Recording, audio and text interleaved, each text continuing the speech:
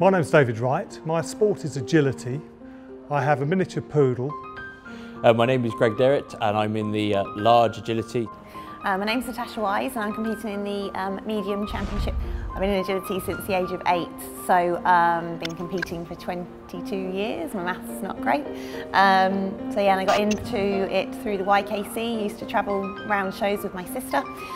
Used to borrow everybody else's dogs and run them because I couldn't have my own family pets. My parents weren't really into agility. So yeah, my sister got me into it and used to go around the shows with her. I got into it because as a 12-year-old I got my first dog and my parents told me how to go dog training. So I do this sport because my dogs absolutely love it. One of them in particular is only ever really happy in life when she's doing agility on a course.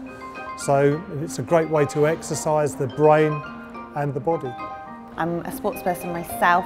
I've got a master's degree in exercise science, so I enjoy teaching, I enjoy performing in the sporting context, so the two combine very well together. And yeah, I just love my dogs. I've always loved dogs, and that's as we've come through from that. I'm not sure how many times I've tried to win the champ. I haven't got a clue. 7, 8 times. To compete in agility there has to be quite a high level of obedience. The dog is performing in an arena and it mustn't leave that arena to go into, very often there'll be a ring next door. So you're asking the dog to turn left and right instantly on command. So obedience is a big factor.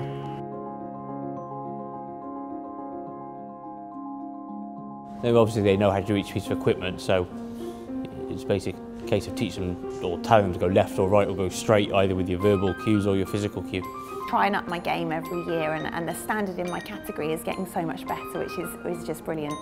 So I look at my ground speed quite a lot, and I feel that she's pretty consistent with ground speed and getting better, but what I think helps her is our experience together. I think she does read when she knows that it's a big event, so she's sort of like, I feel at the moment that she's looking after me in a way. I don't know if she is or not, but I just feel that from her.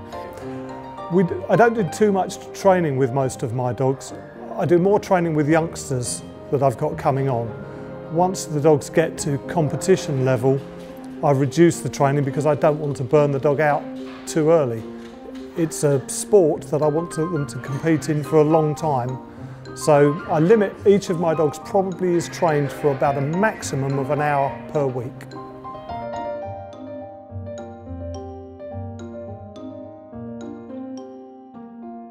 Technically, the sport is changing a lot over the last couple of years.